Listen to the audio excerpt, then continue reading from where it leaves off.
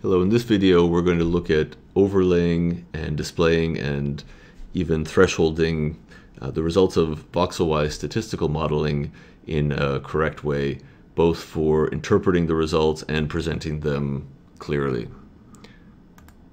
So I have my directory set up like this, and I'm going to change into AFNI data 6 AFNI. And in this directory I have data sets. In this case, we're going to focus on this data set for the moment. These are the results of statistical modeling. So if I use 3D info to investigate this file a little bit, let's see, I see a 3D deconvolve command in its history, and this was the way that the model was specified and carried out. I see some things like motion regressors, and I have some stimulus timing files. This particular dataset came from block design FMRI. We'll look at this more in the AFNI proc example parts of the processing. The two block stimuli, one was called VREL for visual reliable, the other is called AREL for audio reliable. And we can see here that this data set has 7 volumes, and the 0th volume, index 0, is a full FStat. It's nice that the AFNI header contains these labels so that we can easily interpret what every volume is, and we don't have to guess. We create these labels when we run it through 3D deconvolve.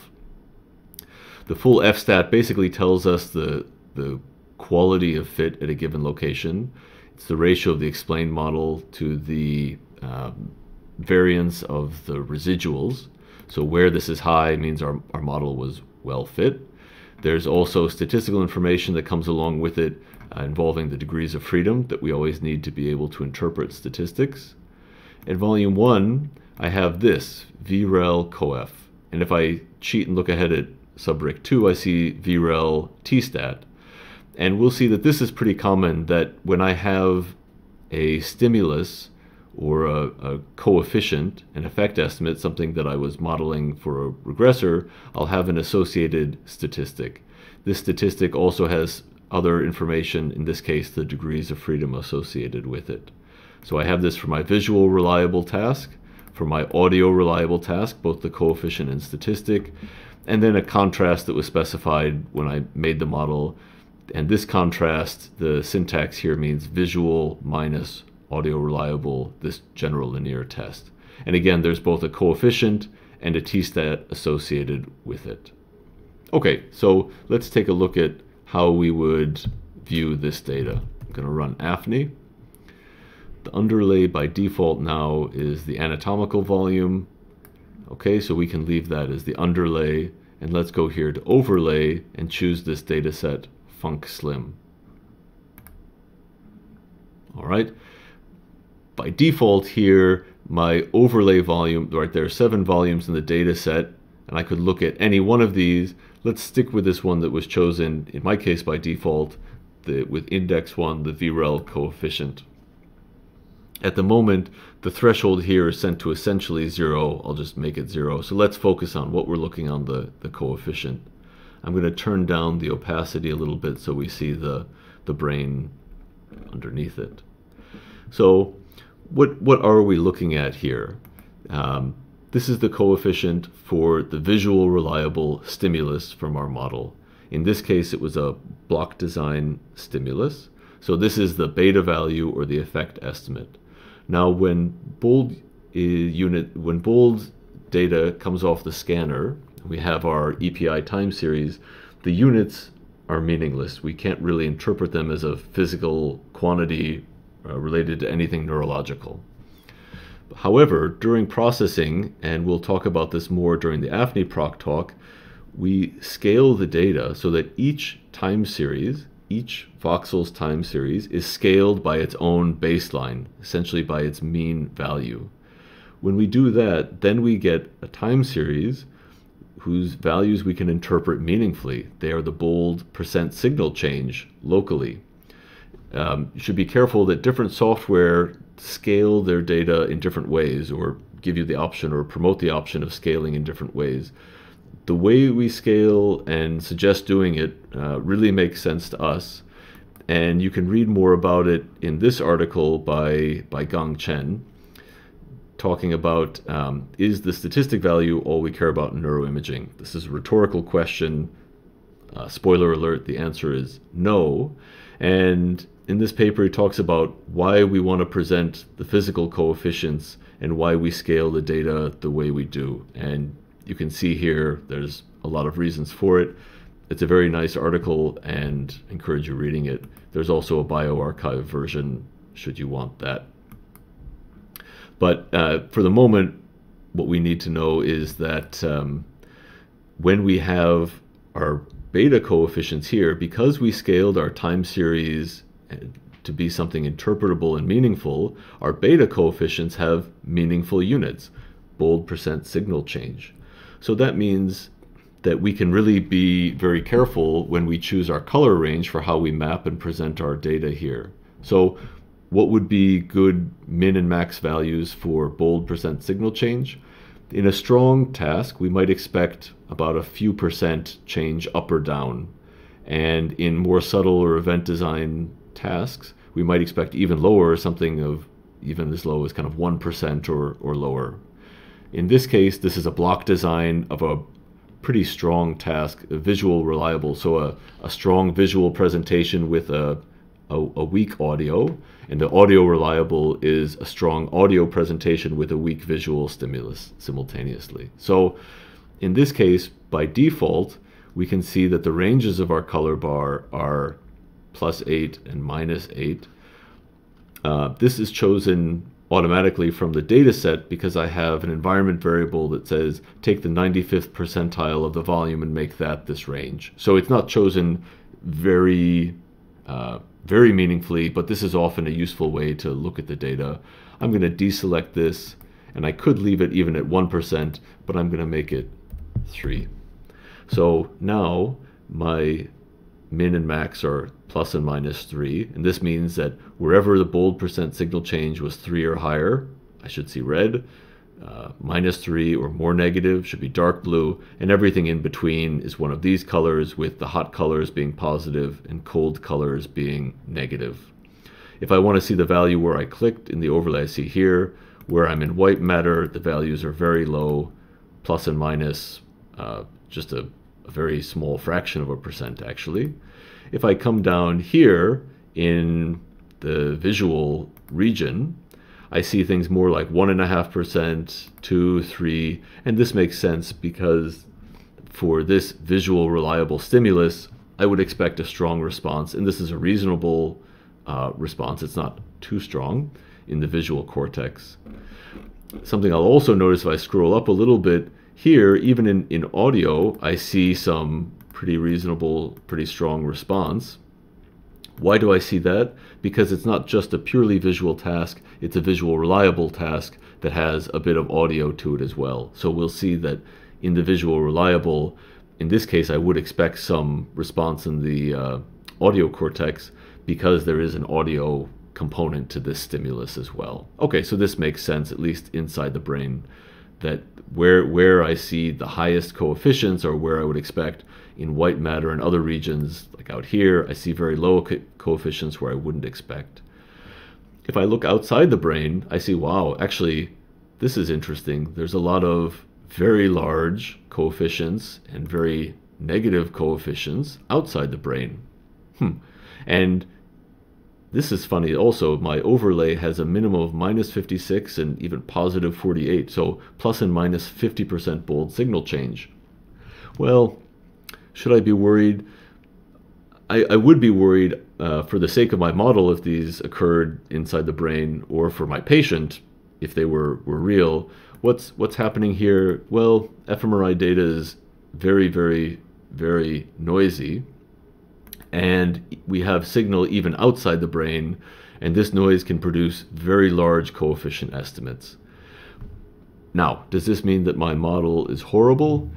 No, because this isn't the only part of my model that I care about. The coefficient tells me an important part of my GLM fitting. That's the value I'm finding. But I also need to know the plus minus on it, or the standard error, or if you want, the significance of my result. For example, if someone tells you an election poll result and says it's 45% for one candidate and 55% for the other, that's not enough information to know whether you should be happy or sad for your candidate, because you need to know, is it 45% plus or minus a half percent or 45% plus or minus 50%? That standard error, or that plus minus, really matters. And the way this plus minus is often designated in fMRI context is through the statistical information, the significance. But the standard error, the coefficient, and the significance, the Tstat, are all closely related. So the Tstat value is just the coefficient value divided by the standard error. That's covered more in the single subject modeling talk. But okay, what we've looked at here is an important piece of information to understand our data. Do the coefficients look large inside the brain where we think they are? Okay, now we need to know essentially, where do I most believe the data, and let me see those results. Essentially, let me turn off viewing cases where there's either low significance or, as a corollary, high standard error. So now that's what I use this other piece of information for. I don't threshold based on the coefficient. I want a threshold based on the believability or significance, the Tstat information. So that's why I have the threshold as a different data set than the one that I'm looking at. And as I lift the threshold up here, we'll see the data starts to go away. Now the question is, what's a reasonable threshold? As soon as I start thresholding, that's the first thing to have in mind. Well, if everyone remembers their basic statistics, the Tstat for a large number of degrees of freedom is similar to something like a z-score. And so we might consider something around 3 is a good place to start for thresholding. Now, oftentimes we talk about the statistic in terms of the significance or p-value, and we can translate between those immediately if we know the degrees of freedom. This is also why it's important when you report your statistical information to report not just your Tstat values or something like that, but also the number of degrees of freedom. Here, you can see in this part of the GUI, there's the p-value, and because the AFNI brick for every Tstat has the information of the degrees of freedom stuck into it, we can automatically translate it to a p-value, so I can see what the equivalent p-value is for this Tstat for this particular data set. And actually, if I want to, I can select my threshold based not on just the Tstat, but say on the p-value. So if I go up here to the thresh button and I right-click, I can go to set p-value, and I can choose any particular one. A very common choice is 0.001 for voxel-wise thresholding. Boom. In this case, if you notice here, the p-value is exactly 0.001, and this is the equivalent Tstat for that p-value. AFNI calculated it internally. So that's very nice. And if I browse through my data set here, I see all the parts that kind of pass thresholding at this single subject value. Now, I still see garbage outside the brain. I see things in ventricles. Am I worried? Well, again, fMRI data is very noisy, and this is just a single subject's worth of data. Typically, we put together many subjects' data, and that helps us drive away kind of spurious noise and artifacts. Something else to note about this data set is this was not nonlinearly aligned to a template, and so we have to take the alignment between the anatomical and the EPI data set a little bit cautiously. So anyways, we mostly see strong results where we'd expect. Most of the parts outside the brain have gone away. And we're, again, using two pieces of information to present this data here. One is we're saying, what voxels here do I choose to see? I only want to see those that are quote-unquote significant enough. If that voxel is significant enough, if it has a high statistic value, then I want to see not just the statistic information, I want to see the value of the coefficient from fitting. And if you notice, that provides me nice information of where there's positive and negative coefficients quite easily. So I have no ambiguity about what is a positive and negative coefficient. Some other software would maybe present the data like this, where now they're just saying, well, let me threshold with the statistic and present the statistic information. In this case, I'd probably have to set a higher threshold, something like 10 for the statistic. And so basically I see that the statistics are high here and very low there. If you notice, I don't see a lot of differentiation within the visual cortex here. I also don't have a nice physical unit that I can interpret the statistic with. Usually we use the statistic or the p-value for thresholding, but note we don't compare p-values, so I wouldn't compare p of 0.0004 with 0.00045. We just use that information for thresholding. So in this case, this is not ideal because I'm hiding some information about my modeling, the coefficient value, which would tell me a lot about the quality of my fitting. Is it reasonable, either too high or too small? So let me go back to the way that I'd prefer to present it, using our meaningful coefficients here as the color and leaving the thresholding to the statistical information. Okay, so fine. Something else to note here, just about thresholding in general, I see that things are thresholded, but what do I know about a voxel that's just outside here? Is it really totally inactive out here, so I shouldn't know anything about this information? Or how would I know if there were maybe an artifact here and that's why I didn't see anything? Thresholding can be useful in terms of highlighting certain regions of the brain that we think are most interesting to interpret. However, getting rid of these can hide information like, is there an artifact there? Is there something interesting here? Is it just below threshold, or is it really far below threshold? Things like that. So in order to be able to both threshold and still see information without the thresholding, there's this button here, this A, that I can click. And A stands for alpha fading. So let me toggle between having it on and off. What this is the results that are above threshold are essentially opaque at the level of my maximum opacity. And let me turn it up to fully opaque here for the moment. When I turn on this alpha, what I do is I see other results below thresholding, but they are more transparent. So alpha is a standard channel that's used to encode opacity. So it's 0 for fully transparent things and 1 for opaque. And basically anything above threshold has an opacity of 1.